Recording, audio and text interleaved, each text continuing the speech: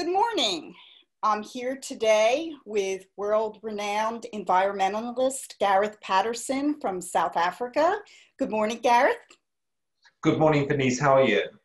Very good. I'm so happy that you agreed to our talk today so that we'll be able to share some inspirational strategies to best help us navigate our way through this pandemic that we're all experiencing around the world. Absolutely, and thank you very much for inviting me. So let's begin by a little bit of your background. You grew up in Africa, in Nigeria, later Malawi. You worked as a game ranger. After publishing several books, you worked with George Adamson of That's right. fame. And when George was killed by poachers, you ended up rehabilitating 3 of his lion cubs back to the wild in Botswana. Yep, that's it. And from that experience, you wrote 2 books, Last of the Free and With My Soul Amongst Lions. Very touching books. You also worked very hard to advocate against the canned lion industry in Southern Africa. Yeah. Also worked very hard in 1998 to bring world attention to the horrific treatment of the young Tule elephants that were being relocated from Botswana. That's correct, yeah. So through most of your career, you worked with lions, but you then moved to Knysna and changed your focus to elephants. Yeah. And from that, you wrote the book, The Secret Elephants. Yeah. And then in 2006, for all of the work that you've been doing throughout your life, you were recognized in South Africa as Environmentalist of the Year, and that's quite an honor. It was indeed. So over the years, you've written 12 books, and your last book just came out in January, Beyond the Secret Elephants, and you've already gotten great reviews on that. But the focus of our talk today is actually about a book that you published in 2001. The book's called To Walk with Lions, and I have a copy of it here. And it's the 7 principles of true spiritual fulfillment that come from living with the King of Animals. And in rereading this book, it's very clear that there are a lot of lessons that we can apply now with what we're experiencing in the pandemic. You are no stranger to trauma. In the past, you've experienced one of your lions who you considered a son being shot by a trophy hunter. You also had to endure having another of your beloved lions shot because she was accused of unjustly of killing a person. Yeah. You've received many, many death threats over the years because of your work advocating against the canned lion industry and also with the Tule elephants. You've experienced a health scare where you were given 3 months to live. Yes, the doctors were rather pessimistic in hindsight, on that one. That was 14 years ago. And fortunately, you're well and with us today. Yes. So over the years, you and many of us have experienced trauma. And in fact, it's quite a high percentage. And right now, many of us are having our lives disrupted because of the pandemic. People are experiencing depression, anxiety, loneliness, loss of purpose. They feel socially isolated. They don't have a community. They've been removed from their religious support. Many people are also experiencing economic stress. But you have some guidance for us. You have come up with 7 precepts inspired by the lions that you feel could help us not only with issues that we've been dealing with in the past, but also the current crisis. So could you share with us what these 7 precepts are? Yeah, it's been a very interesting process. As you rightly said, I mean, I wrote this book close on 19 years ago. And what was reflecting then to me, you know, going through my own trauma and all the rest of it, and also looking through, you know, at the world through the eyes of lions, because when I was living with lions in the wilds, when I was rehabilitating them back into the wilds, these 3 famous Adamson lions that I inherited, if you want to call it that, from the late great George Adamson, the grand old lion man of Africa, after he was tragically murdered by ivory poachers. After spending so much time with them, I was spending between 8 and 12 hours a day, every day, with the lions in the wilds, and I was spending far more time with them, with their kind, than my own kind. So I was very much living as a, you know, you can call me a human member of the pride, but I was part of the pride. I was like a mother and father figure for them. Lions have a very long childhood. This is something very important. They, you know, can take for up to 18 months or more before they are really prolific at hunting and establishing territory and all that sort of thing. So I was very much living, you know, in the world of the lion and seeing the world through their eyes. And there's certain attributes that I saw, not only in the life of my lions and my experiences with them, but just with lions generally, because I studied lions in the wilds back in the early 80s and then right the way through. So I've always been someone observing the behavior of lions and seeing interesting parallels with humans. Lions are social animals, and so are we. They're very tactile animals. If my lions were laying down in the bush, laying down on the ground, relaxing, or in the shade of the tree during the heat of the day or whatever, very interesting, because one would be lying touched with the paw on the other, and the other one would be touching, or the foot of one would be touching the other, or the tail or the other. So there's always this connection between them, and it's a very close-knit society. When the lions would greet me or greet each other, there was a lot of contact, and I learned not to pull back, because that contact is always reinforcing the social bonds. Now, today, with the pandemic situation, what we find ourselves is that we find ourselves perhaps even more feeling feelings of great loneliness, spiritual loneliness, general loneliness, and also a lack of purpose. And this is exacerbated by the fact of no social contact that we can have, and the social distancing. So this really does, as us as a social being, put us in an emotional dilemma. And that's where I feel that, you know, that we've got to overall look at the 7 principles that I described in this book, to walk with lions. And I just run through very briefly what they are. And if people can just think about what I'm saying in terms of these 3 precepts, and what it means to them in their daily lives.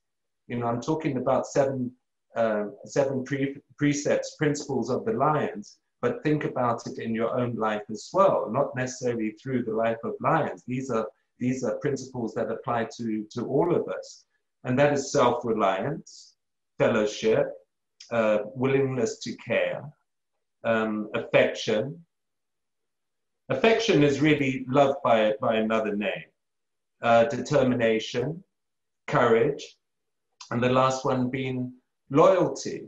And to talk about all of those, you really do need to read the book. And what I do is like separate little sections in the book, whereupon I actually give very, very inspiring examples of the precepts, be it self-reliance or fellowship or whatever it is, of what I've witnessed with lions. And at the end of each section of the precept, there's a simple meditation which takes you there to imbue yourself with that inspiring, with that inspiration of the lion of that particular precept. Now, it's actually a very gentle process, and I believe that it can apply to everyone. And people can say to me, but Gareth, I live on how many stories up on a tall building or whatever it might be, skyscrapers or whatever. I feel so connected to the earth. And I said, but everyone is connected. It doesn't matter where you are on earth. Wherever you live, wherever you work, you're actually connected to the earth, because everything is connected to the earth. The buildings, whatever, is connected to the earth. If you can't get into a park to do a meditation from the 7 principles of the light, you can do it in your own home. You can just still yourself. And that's the whole thing. And I think sometimes we need to wake ourselves up to the fact that we are very much part of the greater whole. We mustn't think of ourselves as separate from nature. And I think what the pandemic has actually done, ironically, is made people realize that we are not separate from the rest of nature. We are just one species, and one species, just like any other species on Earth, is very susceptible to what could come round the corner. And we don't know where it's coming from, that something can specifically hit our species. So on another way of looking at it, very simple way of looking at it, and it might seem very simplistic, but just think about how you breathe. What is enabling you to breathe? It's oxygen. Where does oxygen come from? It's the whole processes with the trees and the vegetation, all the exchange and all the rest of it that's given us oxygen to breathe. How do we live? We eat. Where does that food come from? It comes from a natural source. Doesn't matter which way you think about it. The water we drink, what is the origins of that? It's from nature. So I mean, those 3 fundamentals of life are all things that are directly, milk doesn't come from a bottle, if you know what I mean. Everything that we consume, everything that enables us to live is derived from nature. So nature is that mother life-giving force. So that is the first thing to remember, really, is that you're not separate or alone. You're not. You're just part of an enormous whole.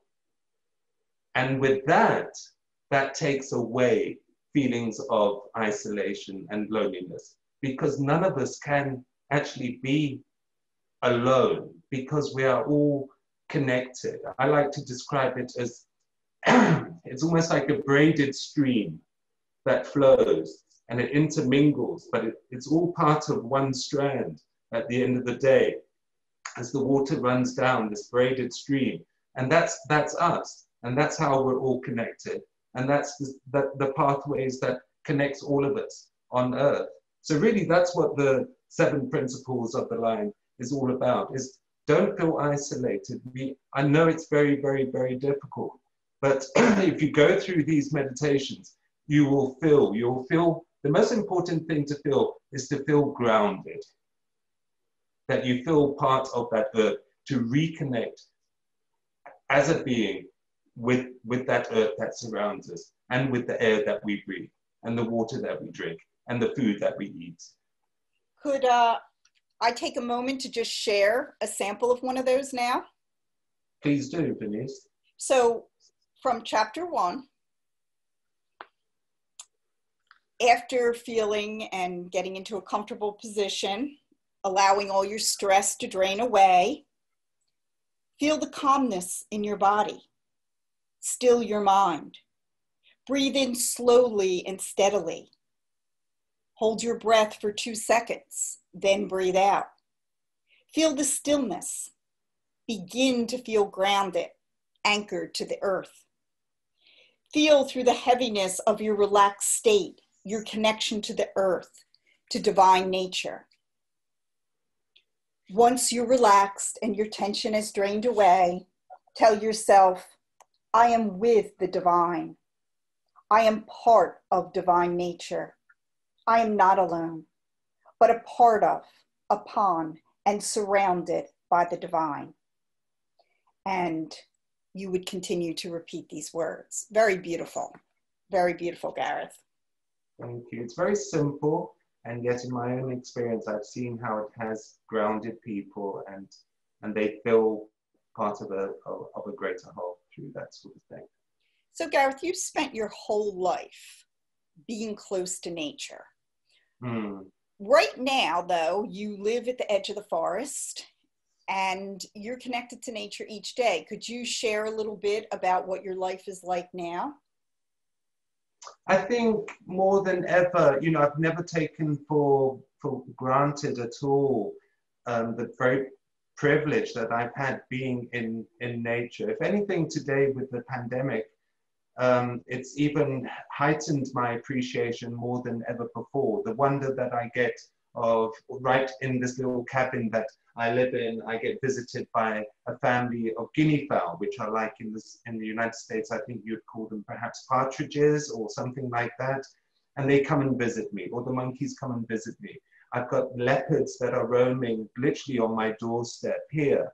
And that is really amazing and fantastic. But I can be in a town, I can be on a book promotion in London and be surrounded by you know, millions of people and all the rest of it. But if you can just break away to a little park and you just see a little gray squirrel or just the ducks or the geese on a pond or whatever, I get the same connection feeling there in a major international city or whatever as what I do here on the edge of a massive wilderness area and forest.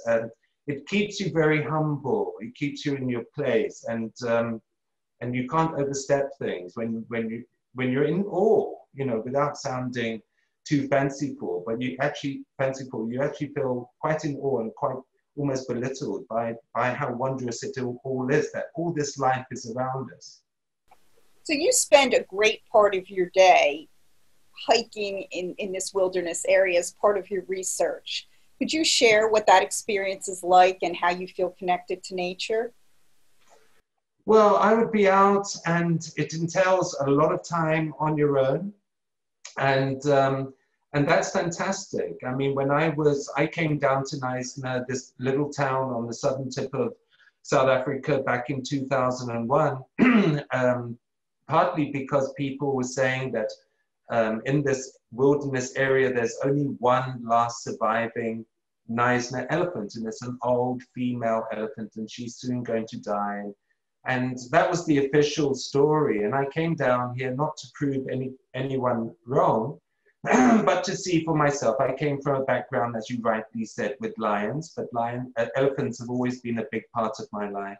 So I set out as a research project to see for myself what is the status of these elusive and highly endangered elephants, what their status was. And I ended up, someone worked out over the years, within the first few years, I'd covered about 22,000 kilometers on foot, totally alone, on foot. I don't recommend, by the way, people walking alone. That was just the nature of my research, that I had to do it that way. And I was looked after. And so nothing happened to me. I was very careful as well.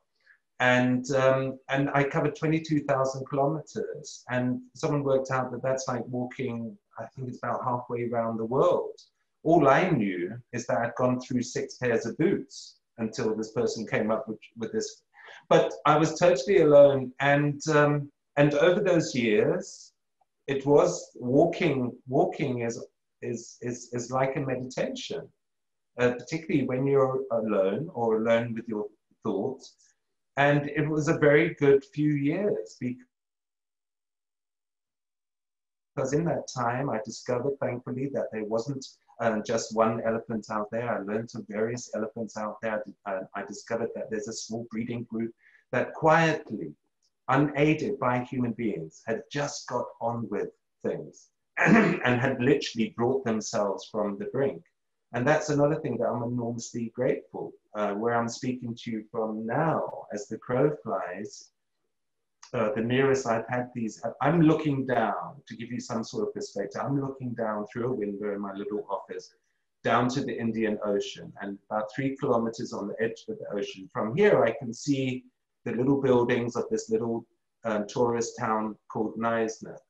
And people walking on that main street now, they would never imagine that only about 2-3 kilometers behind me in the north, there are these wild, free-ranging elephants. That's how close they are to the edge of town, but they keep to themselves, these enormous creatures. And that's a miracle on themselves, because I mean, the 90% of the elephants of this country were wiped out, you know, a couple of 100 years ago, but this tiny little population have hanged in there, and they're still existing. And that's a beautiful, another wonderful example of freedom. And freedom, you can't put a price on freedom. You really can't. And I learned that with my lives. There's no, every single day that something is free and has a free life, that is totally priceless, in the truest sense of priceless.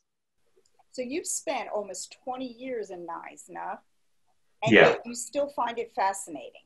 What? Absolutely fascinating. And I can honestly tell you that every single time I go out there, I do not regard myself as an expert in any shape or form on this area at all, because every single time I go out, I discover something new, something that I've never seen before. Just yesterday, I came across some droppings of an antelope, and it'd been disturbed, and I wondered what, and I discovered it was a small bird. It's actually pecking around it, which I didn't know that species utilize. It can be anything, discovering a plant that I've never seen.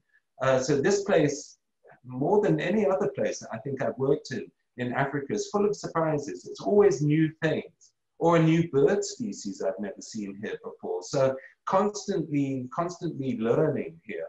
Constantly learning. You can never feel that you know it all here. There's just too much to learn. Like I said, every single time I go out, I see something new.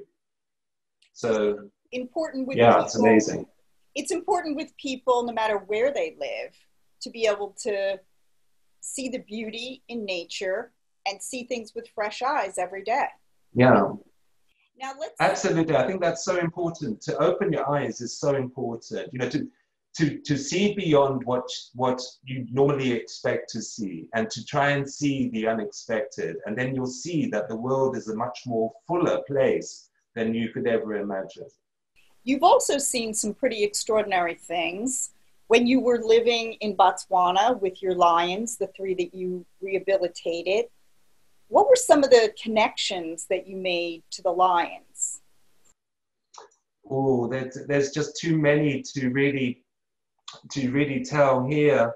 I think one of them is it's really from, you can say, from the precepts, for example, of an extraordinary situation that happened, whereupon I was mother and father to these 3 lions, guiding them on life into the wild so that they can live as wild, free lions. But and people said I saved their life, because if I hadn't taken them on after George Adamson was murdered, they probably would have ended up in a lifetime of captivity. And that would have been awful. And to me, that would have been a fate worse than death for a wild animal, to be in captivity. Because ironically, lions live for so long in captivity, up to 25 years. And yet in the wilds, they only live for about 12 to 14 years. But if they can live that 12 to 14 years, it's life of such quality compared to imprisonment of 25 years. So it's all quality of life. But telling the story very shortly, I was out with the lions one day, and they were about 1.5 to 2 years old. And so they were like teenagers. And they came across the footprints of a leopard. They started by scent, which surprised me, followed where this leopard went. Now, lions and leopards are great enemies, because they're both like apex predators at the top of the pyramid of life, so they're competing with each other. nature is beautiful, but it can also, in our eyes, be seen as cruel or harsh. But let me tell you, not as harsh as and cruel as what mankind can be sometimes. And they track this leopard, and lions will typically attack and kill leopards, and leopards will typically try and kill lion cubs, and it's because they're competing predators. So it's always this jostling with the two. Anyway, they came across this leopard, a big fight took place. I kept away to one side, and they were fighting this leopard, and at one stage I thought the leopard was mortally injured. And I saw that one of the lionesses, Ferrara, had been very badly scratched on her face. And I was up on a riverbank, and the leopard was lying on its back. And like I said, I thought mortally injured. And I called to Ferrara, and she came up to me, and I gave her water, and she drank from my hand, from my cut hand. And then as I did this, the leopard saw me for the first time, spun around, and it just came straight for me. It was about 25 yards away or so, and it came straight for me, 20 yards. And in the time that it took me to rise to my feet, I just remember this, it was right there in front of me, still coming, and I just remember this golden shadow going over and above me and down, and Ferrara hit into the, smashed into the leopard and pulled it away from me. So there's the situation of the lions saved my life. Seeing me as part of the pride, they literally saved my life that day. That leopard would have killed me. So that showed incredible fellowship amongst us. They would have done that Ferrara would have done that for her brother Batian or for her sister. And so me being part of the pride, she saved my life. So that showed our unity and our fellowship and willingness to care, all the things actually that I can actually put in this, the courage, the loyalty. I mean, there's the precepts already just in one story. But on a lighter note, a lovely little moment in the wilds when they're still getting used to hunting for themselves, and they're about a year old.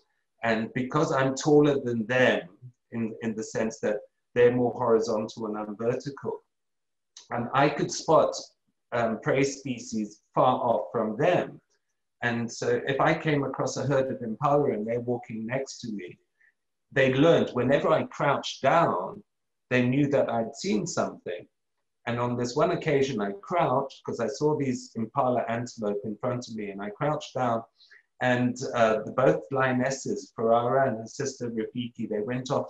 Lions have incredible pincer movements that they go off to hunt with. And Batty, and I don't know if it's a boy thing or what, but he was a little bit slow to take the hint of what was going on. And I literally had to, he was just looking around, his sisters have gone off and they're hidden and camouflaged, and he's looking around, not seeing anything. And I literally, as I was bending down, I had to take his head and actually point it in the direction of the impala. And then the moment he saw them, he was awake and he got into hunting mode, and off he went as well. It's special moments like that. You know, I could go on and on. They led me to their newborn cubs. They used me as a babysitter to look after their cubs. With the death of Batian, they led their babies, their cubs, down to his grave. All this sort of magical thing which showed the unity between us, with us. Absolutely beautiful moments.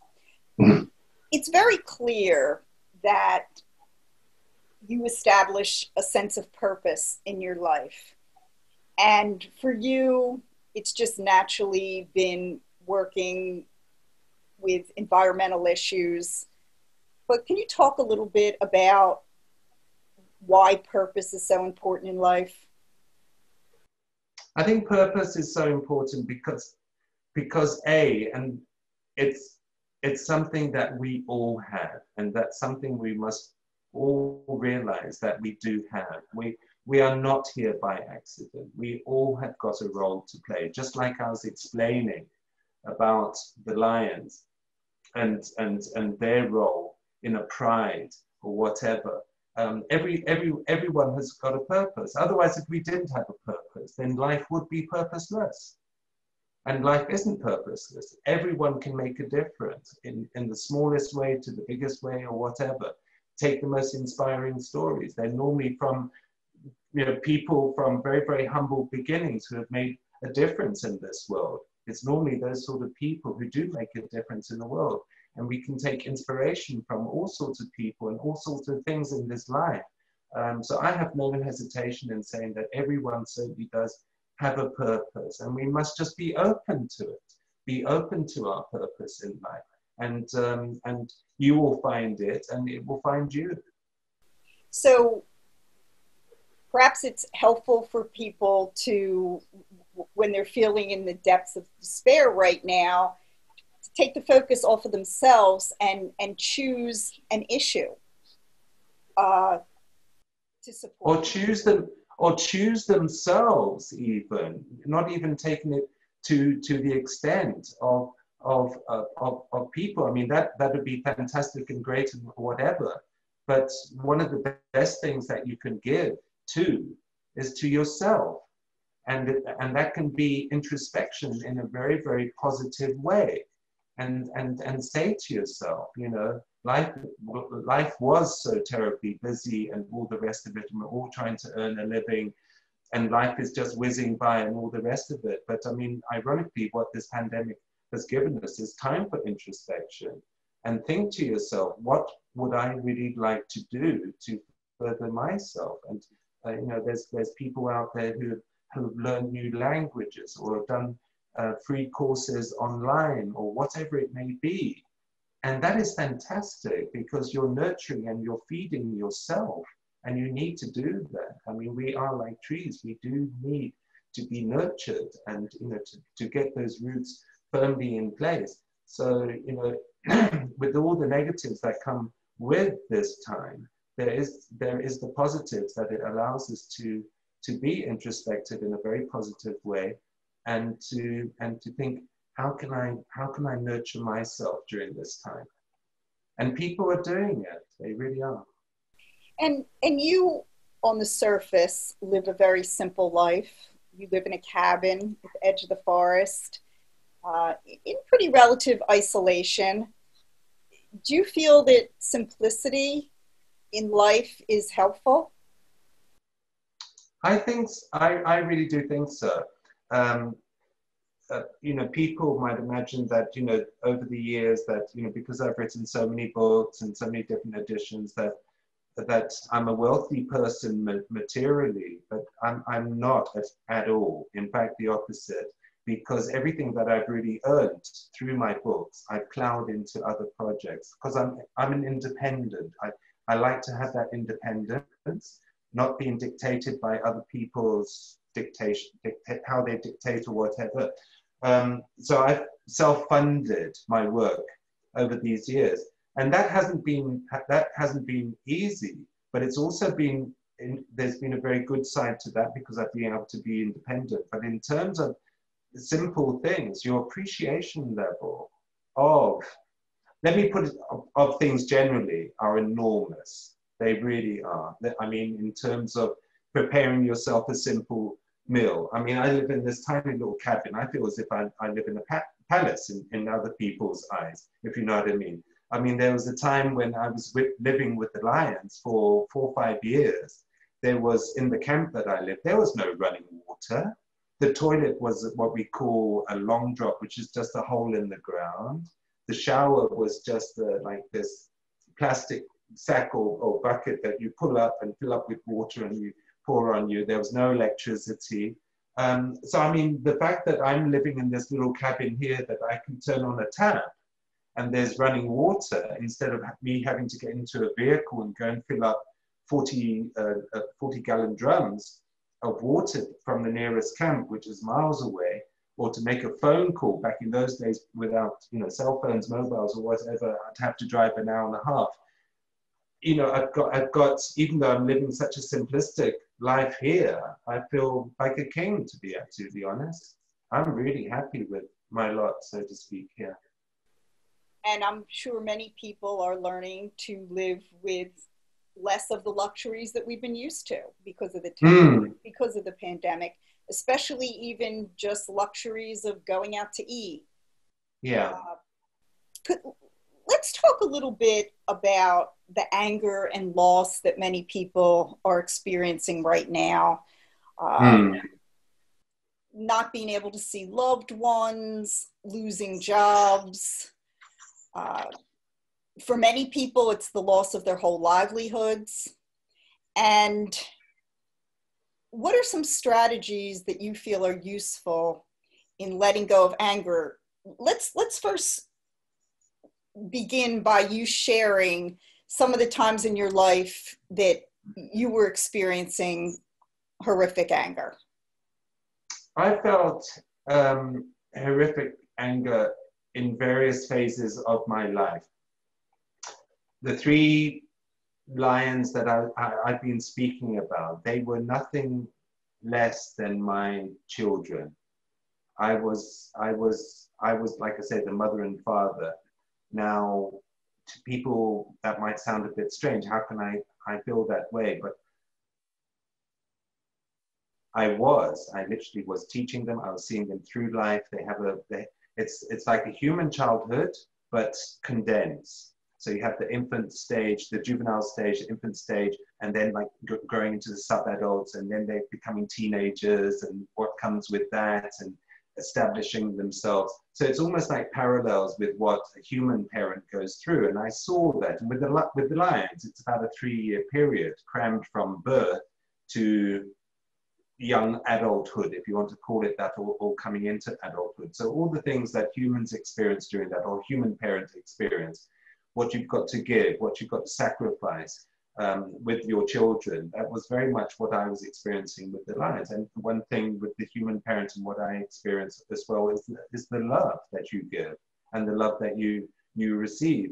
So when you've got these three children, and and then by the hand of man, Patterson, this magnificent young male lion, he then gets lured out. After surviving a terrible fight he had with 2 other lions, he lost his tail was bitten off, he was almost killed, and then he recovers from that.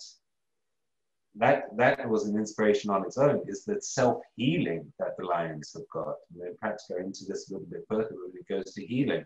But he healed himself from that horrific, and then he was spending for himself again, and he was about to take over another pride. He was doing everything right, and then trophy hunters arrived. And then they lured him out of the safe area. They used a bait. They lured him out of the safe confines of the reserve with a donkey, and a trophy hunter from overseas shot him dead, shot Batian as a trophy. And so I lost a son. And then, as you said earlier, I lost Ferrara and various other, their offspring, unjustly accused of killing someone, which they didn't. And then I had to voluntarily, I had to leave the area for the remaining lioness's sake, that she can just continue there. It's better that I leave the area. So I forced myself into exile. I forced myself to have distance from her. And she went on to have more litters of cubs, and eventually she was a very old lioness, and she had reared all her cubs perfectly well, and she was an outstanding lioness. But I lost my children, and I don't think that there's a deeper grief than losing your children. And so therefore I became angry, because I could see what caused the death of my children, and it was people, and it was their greed, or their wrong way of thinking, or whatever, their egos. In the case of Batian, he was shot merely as a trophy, for someone to boost someone's ego. So I had a lot of anger, and I was venting that anger in various ways, but not for too long, because whether it's the pandemic or whether it's the loss of a loved one or whatever, anger is such a strange emotion, because it's self-destructive.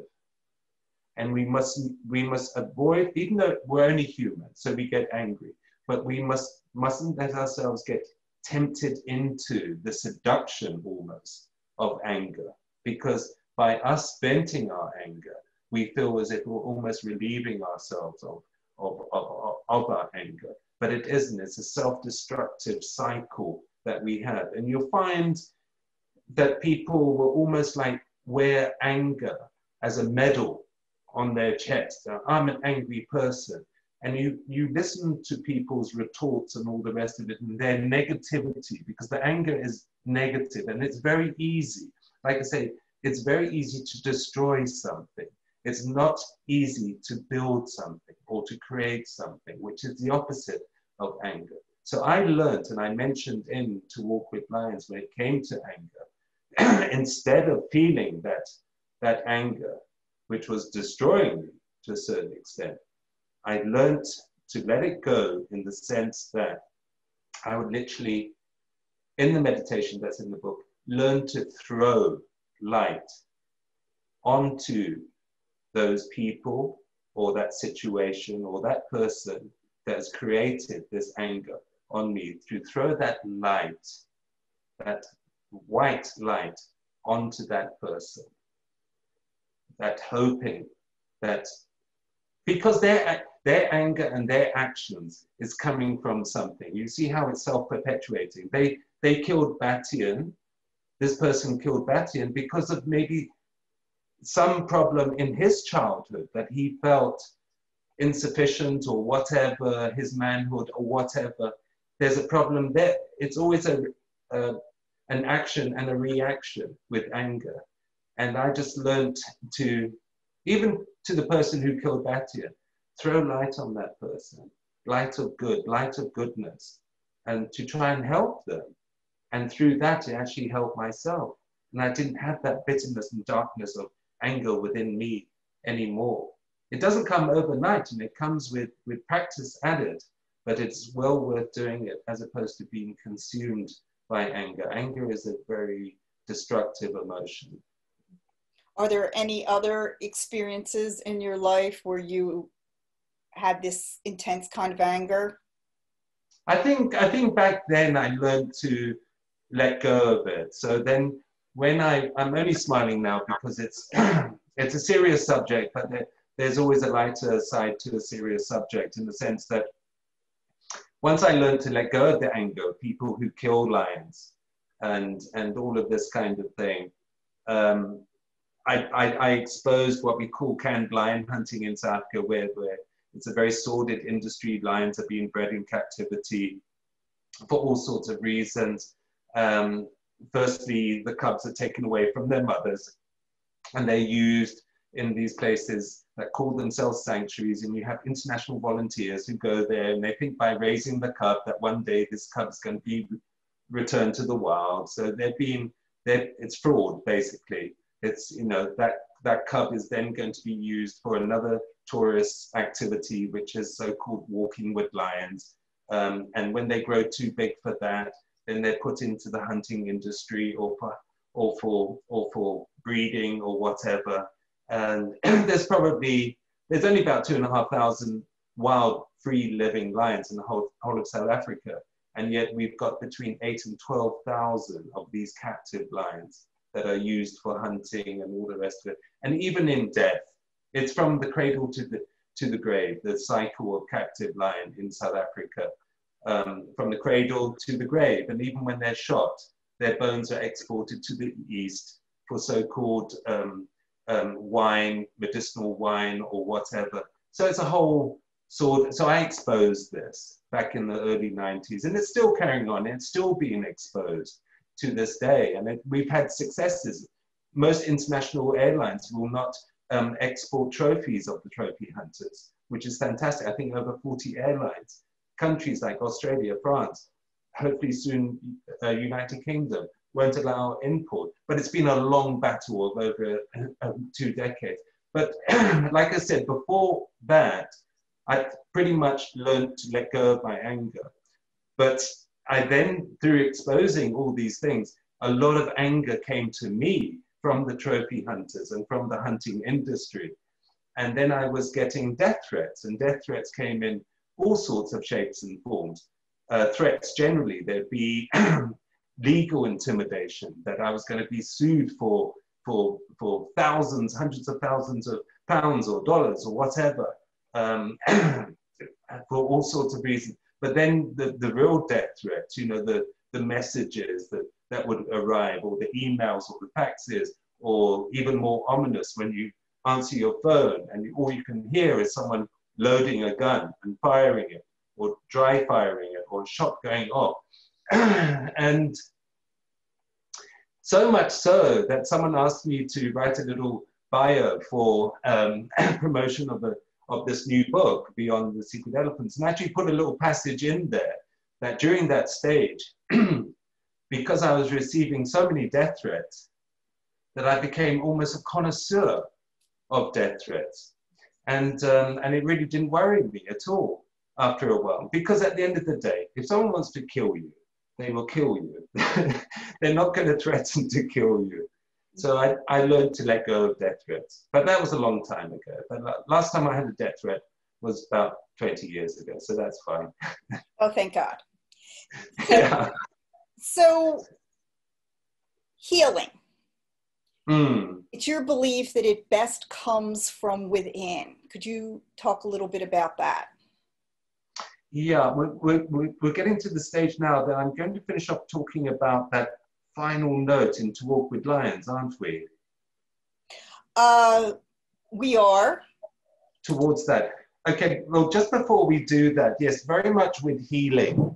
I think it's, first of all, you see the most incredible healing within the animals. They have this ability to heal themselves. And I think through our so-called progression or whatever, or more of our distancing from our relationship with nature, we've actually lost a large part of our ability to self-heal.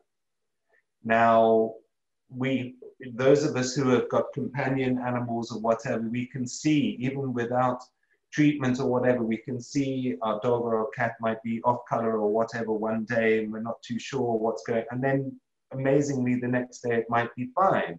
I have seen astonishing things in lions, like I said, with Patterson. He was almost killed by these two male lions. And I was told by the vet, this lion will never ever be able to hunt for himself. 6 weeks later, Patterson was bringing down full-grown eland antelope, which are almost 6 foot at the shoulder and weigh close to a ton. That's how he managed to heal himself. He was incredible with that. But it's not reserved to Patterson. It's lions and generally per se. I remember one day talking about elephants, for example, coming across this young elephant. So it would have been about 10, 12 years old. So it was about sort of 2/3, not even 2/3 grown, 1/3 grown, but still quite large. And it didn't have a trunk.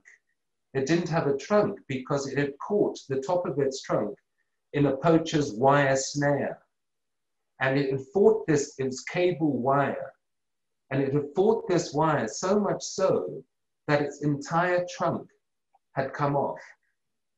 And I thought, you know, this is the most appalling situation. I mean, the most merciful thing we can do is to euthanize this elephant because it's just going to starve to death. And I left the herd on that day. And then I was starting to hear stories from the local people. They're saying, no, but we know this elephant, and we've seen other elephants actually breaking off branches and feeding it. And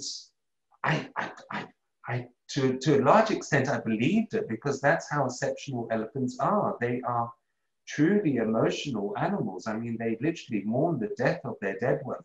They cry salt tears. Like, they're amazing animals. So it wasn't beyond my thoughts and possibilities that others could be feeding it until one day I was out a few weeks later and I came across this same herd of elephants, and I saw this elephant because I was thinking, how does it drink? You know, with no trunk, because they will suck water into the trunk and then into the mouth. How does it do this without a trunk? Until I saw for myself. And this was many years ago. And I saw this elephant then at a water hole go down onto its knees and literally drink water like a dog. So it was just like it would have done as a little baby elephant, because baby elephants don't understand the use of, they have to learn how to use that funny thing called a trunk. And before they master it, they will actually drink from their mouth, directly from the mouth. So this like teenage elephant or early teenage elephant was resorting to, adapting rather, to that. And the wound had healed up. And I would see that elephant from time to time. And over a period of many years, I would see this elephant. And until when I finally left that area, and this elephant is, you know, years later, like 5, 6 years later, perfectly healthy, doing really fine. I think even had a calf of its own. I mean, astonishing. So, I mean, the animals are such inspiring when it comes to healing. And we are, I think, first of all, we're all capable of enhancing the healing within ourselves, but also we also have the ability of healing other people. And the way that I do it, if I know of someone who is not well, and it's a very simple meditation and process. It's just calming oneself and just getting away from the noise, and then just closing one's eyes and breathing in and breathing out. And then naturally to me, and the more you do it, the easier it becomes. And then I can see literally an outline, as I'm seeing you, Felice, now. I can see that with my eyes closed. And then I see like a veil of white going on the outline of the person until it totally covers the person. And that's healing. That's healing coming down on that person. And I've done this many times, and I'm blessed that I've done it many times in the sense that I can do it, I wouldn't say without thinking, but it doesn't take, because I've done it so often, I can do it very quickly. It comes to me very quickly after my closing my eyes. I can see the person and I can see it coming down. And we can also use that same technique to heal ourselves. And just to, same thing, just visualize yourself. I just close my eyes now and I can see myself, believe it or not. And you see this almost like a white mist coming over yourself. And that is healing. And then I think perhaps now I should tell that extraordinary encounter at the end of To Walk with Lions, or a little bit later. Yeah, before we end that, I just want you to share a little bit about what you've learned about courage that can help people navigate their way through this right now. I think really with courage, is to almost think of oneself, again, it's an inspiration of the lions. I could think back again with Batian, you know, his enormous courage that by all means he should have been killed and all the rest of it. But it's that will. With courage comes willingness to live and to persevere. And it's all interlinked again with the other precepts, like having purpose and seeing that through and believing that anything is absolutely possible, and just digging very, very deep within yourself. And it's self-belief. And that's not always easy, but just having that belief and having that we're all capable of anything. I mean, look at me. I mean, I was this mixed up kid who grew up in the wilds in Africa. I was thrown into boarding school in Britain, which I knew nothing about it, in foreign surrounds. My education went downhill. I had eating disorders and all the rest of it, because I was like a hopeless case, because I was totally disconnected to my environment. I was like living on another planet. I was used to the African wilds. I was thrown into this alien environment, but somehow I managed to get on top of it. And that again goes back to, you know, having that sense of purpose. And so that is your anchor. When it comes to courage, the anchor is purpose. That if you really do believe it, everyone has got a purpose, but when you firmly believe in yourself, you've got that purpose, then you've got the courage. Sounds cliche, but you've got the courage to overcome absolutely anything. Mm-hmm. The sky's the limit. And you have a story to share of a young boy who was able to overcome a very, very serious illness because of reading some of your work. Could you share that? I will, and it's an extraordinary story. So I wrote this book, To Walk with Lions, about the 7 precepts, and basically the galley proofs had been at the publishers. I'd basically been given by my editor the final proofs before it goes off to the printers, and then I was asked to, and during those days, I was asked to travel to another town to do a fundraising event for people with special needs, to raise for adults with special needs. And I was going to give a talk, and it was a fundraising, like I said, it's a fundraising evening. And just prior to me, I was still outside. It was like a town hall or whatever, and people were milling around. And then this lady came up with a copy of my very first book, which was called Cry for the Lions. And it was a book that I wrote as a young game ranger when I studied lions for the very first time in Botswana. And that was back in the mid-1980s. And I'd studied this population. I got to know these lions very well. Cry for the Lions. And this lady came up to me and she said to me, and I saw her approaching the book, and I thought, oh, well, that's fantastic. You know, she probably wants me to sign her book or whatever. And she came up to me, and that's what she said. She says, Gareth, would you mind signing this book for me? And I said, no, not at all. And then she sort of paused, and she says, this book has enormous significance to me as a mother. Can I tell you the story? And I said, yes, of course. And then she recounted how a couple of years previously, her son had a horrendous car accident, which rendered him in hospital in a very deep coma,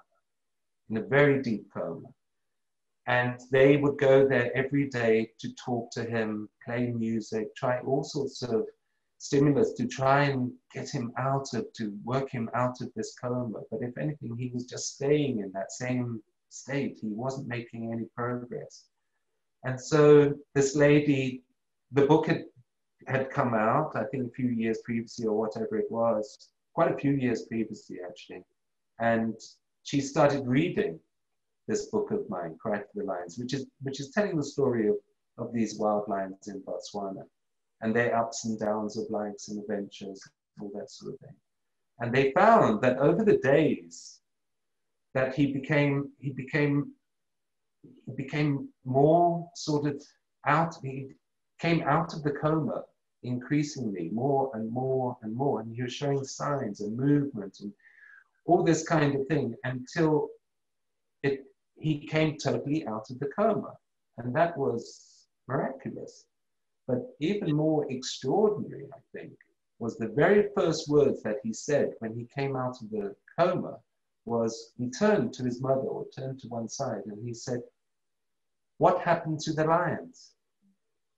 So he had been listening to the whole thing and had been captured by the story of these lions. And there, I mean, I would have never imagined that a book that I'd written in the story could have aided someone coming out of the coma state. Truly the healing powers of nature. That's very beautiful, Gareth. Well, if anyone is interested in reading To Walk with Lions, which I highly recommend, it is available online as an ebook called Lessons from the Lions, as well as all of Gareth's other books. So if you're so inspired, I think you'll find a lot more insight in those books. And Gareth, I thank you so much for joining us today. Thank you very much, Denise. I'm sure your words have been very inspirational to many during these very difficult times. So it's been a pleasure, and we look forward to continuing reading about your amazing environmental work, and I know you're going to do more great things in the future. Thanks very much, Denise. It's been great. Thank you.